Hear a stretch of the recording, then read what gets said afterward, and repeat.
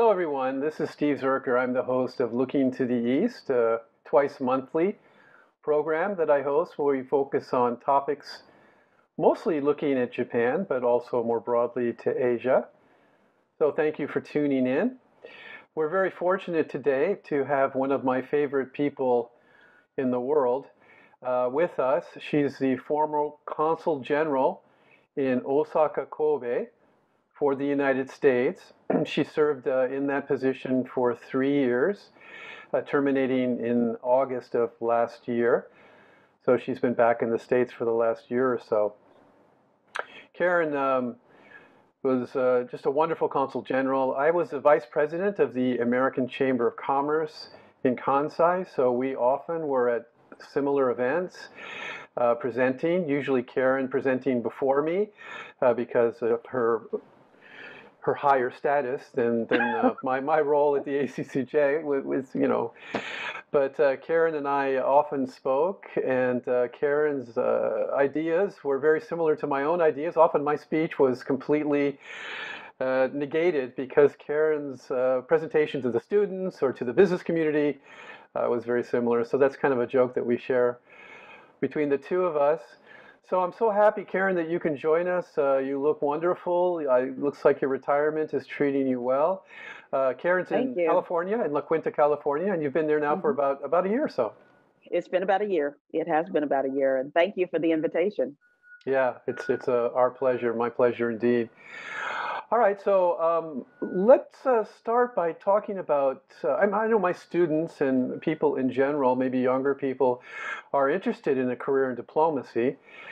Can you talk about how you got interested in working for the State Department? Was it something out of college, or did you work in other positions and transition into the State Department? How did you get started on the journey that led to being the Consul General in Mm, Osaka, Kobe? thanks for the question. Let's see. Getting started, I think I would have to say that it started in a little bit of an indirect way. I graduated from university, was looking for an opportunity to work overseas. I knew I was interested in international affairs, and that was one of the degrees I earned at university was in international relations. But I went to the Peace Corps Oh, in West okay. Africa. I was a Peace Corps English teacher in a high school that was about, I think, about 400 miles north of the capital of Dakar in Senegal, and taught there for a couple of years. Then went at the end of my Peace Corps service, went to the capital to Dakar, and started working for the British Embassy in their culture and information section. And it was as an assistant to the cultural attaché at the British Embassy that I met the secretary to the U.S. ambassador who wanted to travel to the UK. And so I was handing out all kinds of travel information. We started talking, and she noticed that my accent was not quite British. And I see. we got into a conversation. I talked about my Peace Corps experience and the rest of it. And she invited me to lunch. And at the lunch, she pulled out a brochure. And I'll remember forever that the brochure title was Careers in the Foreign Service, and basically pitched the diplomatic service as an opportunity for me. Told Mhm. me about the ability to travel overseas, to learn foreign languages, to live in different cultures, and to support the foreign policy of the United States. And I took the brochure home after the lunch and looked through it and really liked the descriptions that I saw Mhm. about this career, and decided that this was what I would try to do. And it wasn't just, a snap my finger and overnight I changed embassies. Um, it was a from application to the first time I raised my hand to be sworn in as a U.S. diplomat was about 3 years of time. And I believe now Wow. that our foreign service has accelerated and shortened the time that it takes Mhm. for entry.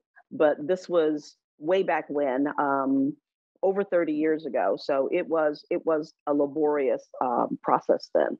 Okay. Yeah, that was the start. Wow, that's you must have been highly motivated. 3 years is a long period of time to Three wait. And I years know is you a have to, long period of time. and you have to take a test, right? There's a very difficult There's test. there was a written test initially, and the written test, if you're successful at the written test, at that time you were invited to come to Washington to take the oral examination, which was an all day process. And Wow. I, by that time, I had decided that I would return to the U.S. So the invitation to take the written exam in D.C. Hmm. turned out to be an invitation to return home, and I moved to the Washington D.C. area. Took the exam and apparently did very well, but there was more waiting. Now more paperwork and more waiting. And so during that time, I was working with a marketing firm in the DC metro area. Okay. Do you, if you pass the test and the exams and so forth, do you go on the waiting list? You go on a So, waiting list okay. based on the relative success that you had in the different categories Oh, of really? specialty. Okay. So you can do economic reporting or political reporting. You can do culture and information is a specific area. There's management of Mm, our facilities is another specific area. So you have a right. position on all of those waiting lists, but you may be higher on one list and lower on another. So as the classes are formed for new diplomats, they will look at those lists and they'll go down those lists. We need another 10 economic reporters. So they'll look at who's the highest, who are the 10 highest people on that list, and they'll invite those people to come and join a class. Okay. So it works that way. So after 3 years, you joined the State Department, and where were you assigned first? I guess probably back to Africa, since you had experience there, or did you Well, you continue would to have Asia? thought. Oh, I you see. you would have thought Yeah. that Okay. I would have gone straight to Africa. No, my first assignment was Tokyo, You went to and Japan initially. I went to Wow. Japan initially. Had And you it's requested funny, that, Karen, or was I it just? did. Oh, you did. Oh, No, I did request it because oh, wow. Okay. in the 3 years that I was working in the Washington D.C. area, this was the period of Japan as number one, Japan Oh, as yes. unfair trading partner, Right. Japan and the Hondas and American Oh, I remember it automobile well. Yeah. workers smashing Hondas with mallets, and Right. it was that period. The Japan that And can't say no, period. the Japan that can't say no, that can say no. Can't say no. And Oh, okay. oh yeah, they could finally say no to the U.S. I think that was the whole point of the book. Yeah. But it was during that period, and I was reading so much about this monolith, Japan. What I noticed though was that I read very little, almost nothing about Japan, the country, its culture, the people. I mean, those weren't the articles that were appearing in the Washington Post Mhm. and other, major papers. They were all focused on this economic juggernaut Mhm. that we were trying to figure out as American traders how to manage Mhm. our relationship with Japan. And so I got curious about the country. So I started reading a little bit on my own, Mhm. and finally decided that um, if I had an opportunity to go overseas again, I wanted to go to Asia, and I specifically wanted to go to Japan. And Wow. so when I came into the Foreign Service, they sit you down for a little interview, and Right. they've got your background. And so the interviewer is looking at my background and said, we don't give our Foreign Service officers much choice in where they go, but if you could choose anywhere in the world that you would like to go, where would it be? And I said, oh, Mm. I'd love to go to Japan. Mm. And he looked at my record again and thought, oh, why Japan? And I gave him that explanation I just gave you about Right. not knowing anything about the people. I thought it was distressing that I was working and living in our nation's capital where Mhm. policy decisions are being made, Mhm. and that I was learning so little about the Japanese people in that environment where we're making, these momentous decisions about our relationship. And as a consequence, he said, "Well, if you're really interested in Japan, I've got some people I can introduce you to in the service." And so he started telling me, "Go look this person up, or why don't you send that person an email and tell them about your interests." And Mm. and as it happened, I was basically introducing myself to the Japan community Mhm. that was in Washington at the department at that time. Mm. And so, as it turned out, Japan had a position for a new diplomat trainee Wow. to occupy for a few years. And I said, "Oh, there goes my Good. job." I had no Fantastic. more sense than that. It's kind of like, "Oh, look, they put it on the list for me." And Wow. as it turned out, I was successful Yeah, in getting that clearly. first assignment. And it was, I mean, it was a dream come, it was a dream come true. I So, mean, Karen, when you you, arrived in Tokyo, and it's the first mhm, time you've been there, right? First time right, you've been to hmm, Japan. You'd right, studied about it, but not actually physically lived there.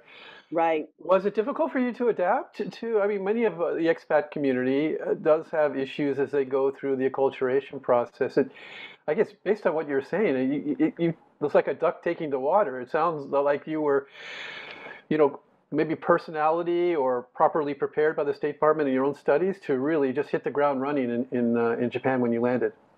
I was really curious about Japan. I mean, I had developed this curiosity before the diplomatic service career.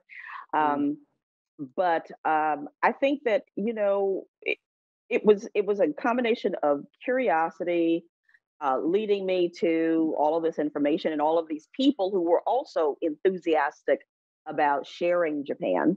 Mm. Um, and really just, going with an open mind. Mhm. Now, that said, I have to say also, in all fairness, that, traveling as a member of the US government is not a bad way to see the world. We have an embassy full of resources. And so, unlike a lot of expats, I didn't have to find my own housing. Right. I, had a home provided and all of the utilities already connected. I stood in no long lines in at utility companies or Mhm. whatever we have to do now. Maybe you have to just go down to the kombini and uh, and register. But whatever it was that had to be done was done on my behalf, so I could focus on work and meeting people and doing the assignment that I had been given. So there's I have to also credit the pillow that I was sitting on as I rode into town Okay. for for clearing a lot of the hurdles out of the way. Right. But Some of the yeah, I was really frustrations curious. in moving to a new culture. Had you Yeah. studied Japanese through in preparing I for this? had, I had, I had some Okay. preparation in Washington for the job, and that's the great thing about the diplomatic service is that our language training is built into our assignments.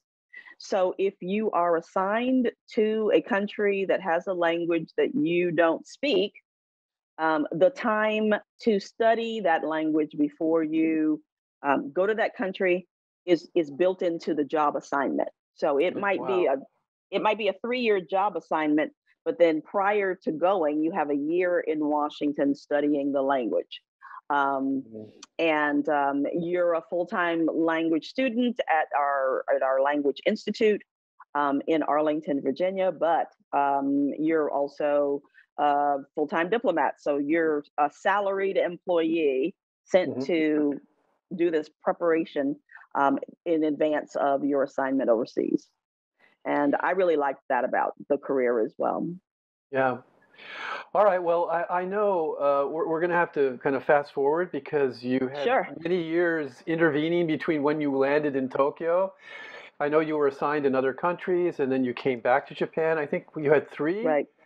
three trips, but the last one, the one that I really want to talk about, is as Consul General.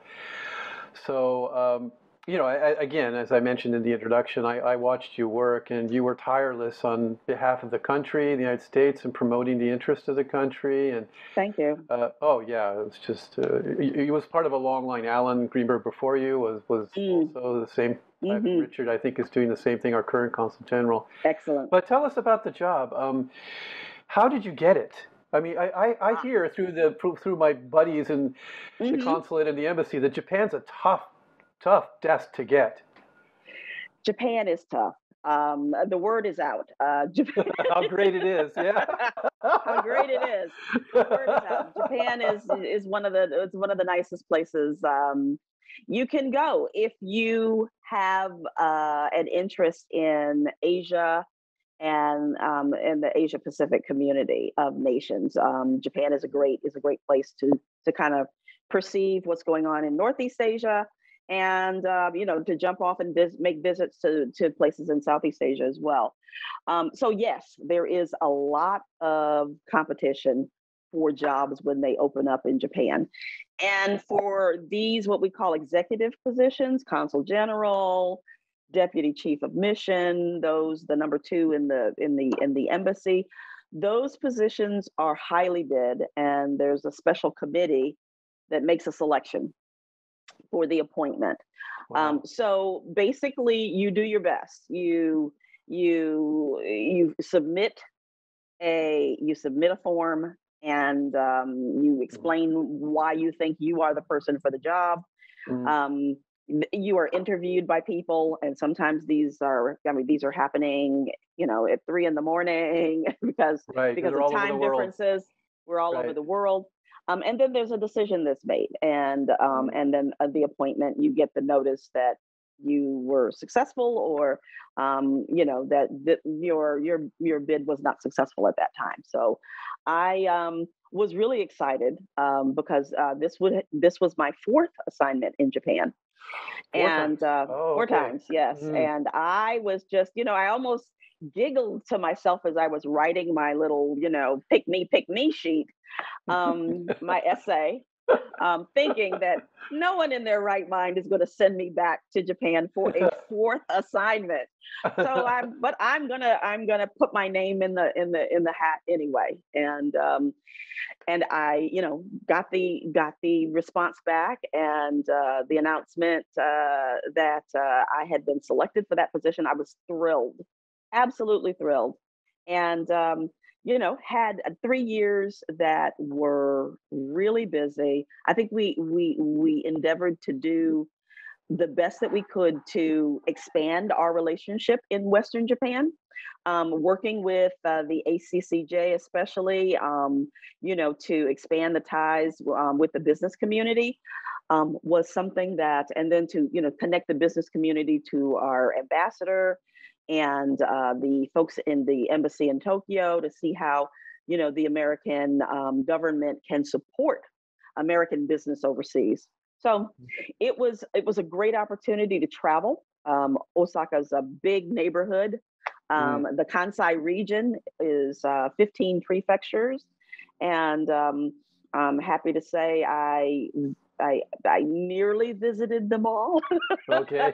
Yeah, there was a small issue of a pandemic that slowed me That slowed down you down. there Oh, at sure. the end, but Mm, it was wonderful meeting people. It was wonderful having the opportunity to see Western Japan mhm. in more detail than I would have as a tourist. Certainly, Right. I wouldn't have had a 3-year tourism excursion in Japan. But if you ever hear of one, um, I'm always looking out for you, Karen. You know that. please don't So, forget me. no, that's not possible. So I take it from the name General that Mm, you are the head of the consulate itself. So all the other department, the commercial services and operations and right. Marketing, they all report to you? Is that how it works? We work as a team. Okay. They obviously have offices at the embassy that supervise the Uh, details of their activities. But in the consulate, we are the team. And for a better description, I can't think of right now. I'm the team leader. And the hmm, idea is that we collectively come to an understanding of what our leadership, our ambassador, and our country team in Tokyo is trying to accomplish. mhm. And we look to see where there is complementarity with those goals in our efforts in Western Japan, and Okay. then we try to pursue that. Okay. All right. So I know you're no longer officially in the State Department, but I want to spend the last few minutes of this discussion talking about your observations of how the U.S.-Japan relationship is evolving under the Mm, new president. When you were Consul General, it was under a Republican administration under President Trump right. Hmm. for that period of time, and we've gone through this transition starting earlier this year. I'm sure you're paying attention. Do you still have access to State Department information, or are you? No, okay. Nope, nope, But nope, nope. as a Retired personal means citizen, retired. sure you're Yeah, watching it since you invested certainly. four trips. For Yeah. 4 year periods of time. Oh my Yes. goodness. All right. Yeah. So what do you No, think? I think that, one of the wonderful things about the US Japan relationship is that it enjoys bipartisan support in our government, whether Mm, it's a Republican administration or a Democrat administration. The importance of the relationship that we have with Japan and its importance in establishing peace and security throughout the Asia Pacific region, as mhm, well as what we do as a partner with Japan on a global scale. Whether it's in global health, whether it is in aid support to developing countries, there is a lot that we do in science cooperation with the Japanese and space exploration. mhm, They are an important partner for us mhm. as Americans and as the US government. And that doesn't change depending on the administration. Now, the approaches may change, and there may be some emphases that are different from Republican to Democrat, or that are different from president to president. Mm. But what I have found across my experience working and living in Japan and representing the United States is that we get bipartisan support for the U.S. Japan relationship in the U.S. government, and that is a great thing for our relationship and for the business that we're trying to conduct. Yeah. I think one thing that the current folks here in Japan are getting ready for is a new ambassador. Mm, Rahm Emanuel has been officially nominated by President hmm. Biden, and I guess it's Right, pending approval in the Senate. I know these things move slowly. right. There's a But Senate before we confirmation started the process. show, you said that bringing an ambassador into the country is quite a complicated Mm. and detailed process. Could you It talk about is. that a It's bit? exciting. Well, it's exciting because you've got anticipation on the host government side, and people asking a lot of questions. They want to know everything that they can know about, the incoming ambassador designate. And of Right, course, they're not only asking the embassy; they've got history, and then when it's a prominent person like the current nominee, there's a lot of information out there. So there's the information gathering process of what's this going to be like, who's this person, what are their interests, and how will that impact our relationship. But inside the mission as well, I can say that we're working with our colleagues in Washington to ensure that the ambassador designate has the latest and the best information that we've gathered about our relationship with Japan, so that Mhm. when he goes before Congress for his testimony, um, he is on for all of the issues and is aware of all of the things that we're tackling in this bilateral relationship.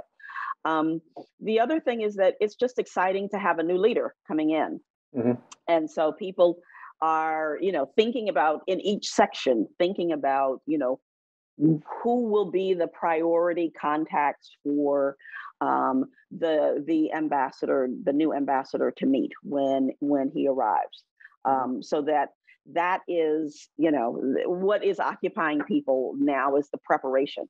Um, and of course, once he's on the ground, then it will be implementing all those great plans. You want him to meet these people first and foremost, and arranging for those meetings, and then preparing for those engagements is really important, to make sure that the ambassador gets off to the best start possible Yeah. in carrying out the president's priorities in our policy in Japan. Right. And we only have a minute left. I imagine one of the things he's probably studying, or the State Department people are preparing for, is the fact that we have a new government here Mm, in Japan. We have a well, not new government, a new prime minister. right. Yeah, who will put a different spin on things, I would imagine. So there's probably information about him, because he's certainly a known I would imagine candidate. He that. was Abe's right-hand man or one of his top assistants for quite a while. I would imagine that there is quite a bit of thought on both sides, about the relationship between the two leaders. One of the features of the U.S. Japan relationship is that it has evolved to a highly personalized Oh, I relationship. see. Right. People still talk about the Ron Yasu Yeah. friendship Or during President Koizumi and Bush. Reagan. Exactly. And Yeah. so that relationship, I mean, what's that personal chemistry going to be like? Right. The U.S. Japan relationship is stable, and it has endured over the past 70 some odd years. But that personal interaction is something that even now people look at and say, if it clicks, if there is, chemistry, if they get along personally, Mm. that bodes well for the bilateral relationship as well. All right, Karen. Well, we'll have to end on that. Unfortunately, we can easily talk for another hour about your We experiences and can. your We didn't talk about the observations. Kansai at all. Yeah, I know. I didn't know. You're just a wonderful guest, Karen. But thank you so You're a much. great host. You're a great host, Oh yeah. Steve. Well, Thank you. I just try and be quiet. That's my job. Thank you so Thank you much, so and thank much. you for the viewers who have tuned in, and those of you who are going to see this when it's posted up on the ThinkTech website. If you enjoyed this promotion, the show, please contribute to the ThinkTech effort. I know the managers of the ThinkTech organization, which is a nonprofit organization, would appreciate that very much. And again, Karen, it was just so wonderful to see you again. You look Great to see great. you too. Yeah, Thank you. continued success to you, and please come back to Japan. The COVID rates have gone down here significantly, so hopefully the quarantines will go down too. I All right. hope so too. Yep. Thank you All so right. much. Thank you for Stay safe. watching.